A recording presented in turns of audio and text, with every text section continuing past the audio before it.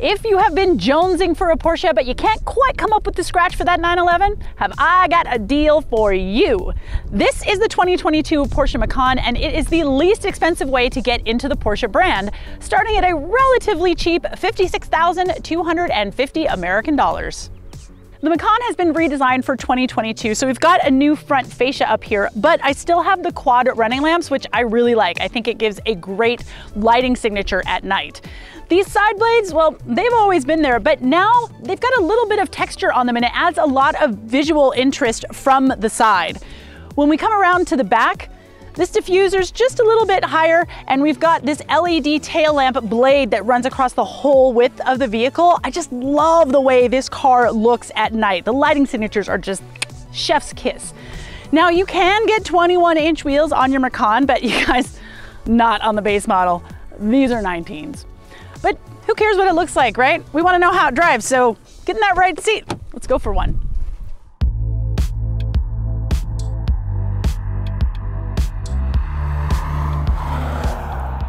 Under the hood here is a 2-liter turbocharged inline 4-cylinder engine, which is more powerful than last year. 261 ponies and 295 pound-feet of torque. Now, that's not a lot, especially when you consider that the Macan in GTS trim, you can get 434 horsepower out of that bad boy. But still, when you look at the competition, other sport compact SUVs from Germany, like the Audi Q5 or the BMW X3, I mean, it's pretty much right in line. Power goes down to all 4 wheels through a quick shifting 7-speed PDK automatic transmission. And this particular vehicle also has the optional Sport Chrono package. Now listen, if you're here just for the brand name, like, don't even bother with the Sport Chrono. But if you want to get as much fun out of this little 2-liter as you possibly can, go ahead and spend the extra $1,000 or so. You're going to get a Sport Plus button, which includes launch control. It brings a 0 to 60 time down to about 5.8 seconds, which is vaguely quick. There's also this cool Sport Response button, which is kind of like a push to pass. It will put the car into its highest performance mode for about 20 seconds, just so you can like zip around trucks on the highway, things of that nature. Now, this chassis is so well composed, okay? And a good driver can really hustle this guy through the turns. I mean, as long as you're willing to keep up the momentum and keep it on the pipe, it's gonna be really fun. This car has got some, adaptive air suspension as well as some torque vectoring doodads. Is it worth it on this vehicle with this amount of power? I'm not so sure. I mean, yes, on the upper trims, definitely. But down here at the base model, you know what? Just turn it to Sport Plus, keep it to the red line, and have a little bit of fun.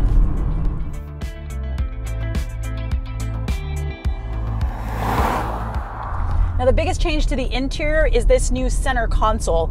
It's backlit and it's haptic, and it brings it much more in line with the rest of the Porsche lineup. I really like the way it looks, but sometimes I have to aggressively poke at some of the buttons in order to get them to respond. I've got a 10.9-inch screen here that's running wireless Apple CarPlay, which is pretty cool. But for some reason, Porsche has given us a new infotainment system, but not the newest infotainment system. So there's no Android Auto. So sorry, Android users. I really like how quick the inputs are, and the screen is really quick to respond. However, I find the menu substructure to be a little bit confusing, but you know what? My colleagues at Roadshow, they love it. Now, another thing that kind of chaps my hide about the Macan is the lack of standard driver's aids. I mean, sure, I get lane departure warning and park assist, but if I want things like adaptive cruise control or lane keeping assist or even blind spot monitoring, I have to pay extra for that. I mean, come on, I can get most of those things in a Toyota RAV4. What's the deal? Now, as we are filming this, gas prices in my home state of California, it's about $6 a gallon. So you're probably concerned about fuel economy. And the Macan does not get great fuel economy.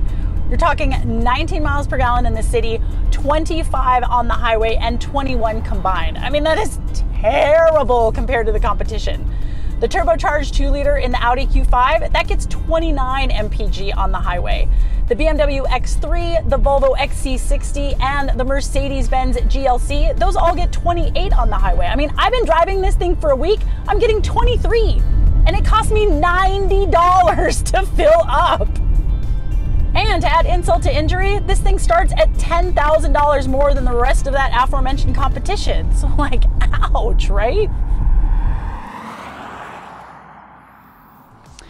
still, the Macan is a fun little crossover to drive, and it certainly has a lot of that Porsche name brand cachet.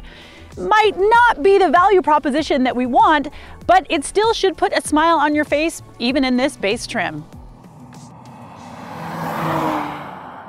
Okay, what do you guys think about the 2022 Macan? Is this a case for the base, or would you just go up higher to the S, the GTS, or that new Macan T? Let me know in the comments, and as always, like and subscribe.